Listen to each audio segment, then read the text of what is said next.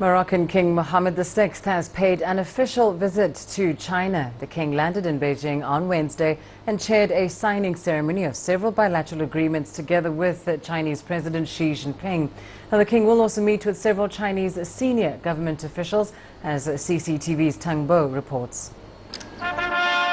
This is the Moroccan king's second state visit to China after the two countries established diplomatic ties in 1958. After a grand ceremony, the two leaders held talks to further promote bilateral relations. They also signed several agreements in various fields, including that of a strategic partnership based on mutual respect, equality, and interests. 这是双边关系发展中的一个里程碑。 Building a strategic partnership is a milestone in the development of bilateral ties. China has always attached an importance to Sino-Moroccan relations and sees Morocco as an important regional partner. The bilateral ties will come to a new starting point after the establishment of the strategic partnership.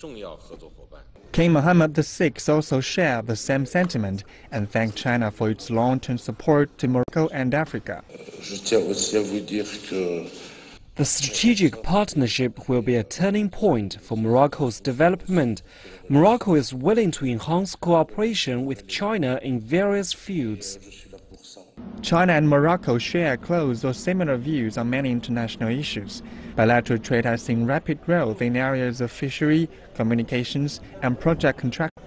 Cooperation in finance and new energy have also unfolded.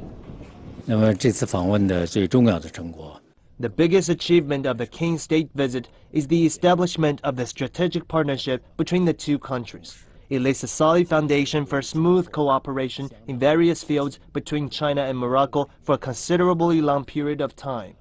The trade volume between the two countries reached more than $3 billion last year, 10 times than that of the year 2000, but a slight drop compared to 2014. Morocco is now seeking a stronger partnership with China, and new dynamics to bilateral economic cooperation are highly anticipated by both sides. Tang Bo, CCTV, Beijing.